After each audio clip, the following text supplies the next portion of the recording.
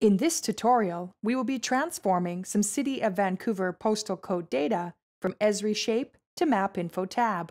We will symbolize the postal code polygons when we translate the data.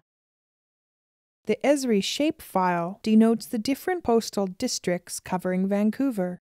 Drag the Esri Shape forward sortation areas file into the FME Data Inspector. We have area features representing the forward sortation areas.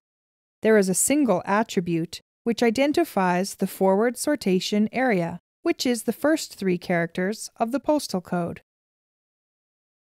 Let's open FME Workbench and create a new workspace by selecting the Generate Workspace option in the Getting Started window. Select Esri Shape for the source format. For the dataset, navigate to and select the forward sortation areas.shape file. For the writer format, select MapInfo tab. For the writer dataset, set the output folder name to be C temp output. Click OK to create the workspace. We can use a MapInfo styler transformer to set things like the background color. I will open the transformer parameters. Drop down and select the Regions section.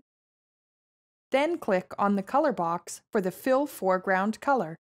In this dialog window, I can select any color I want, and when I'm satisfied, click on OK to select my new fill color. Now we can run the translation by clicking on the green play button. 18 features should be written. To view the output in the FME Data Inspector, right-click on the Output feature type and select Inspect. A quick inspection of the output shows that the 18 forward sortation areas and the attributes have been saved.